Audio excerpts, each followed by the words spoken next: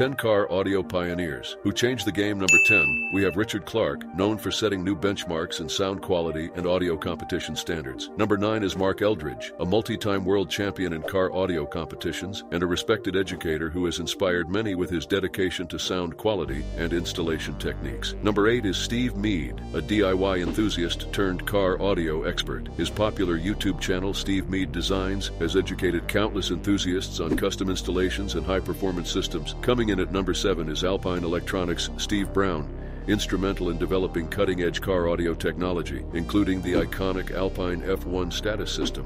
Number 6 is Big D Wiz, known for his YouTube channel, Old School Stereo. He's a major influencer in the car audio community, famous for his extensive knowledge of car audio history and detailed amplifier tests.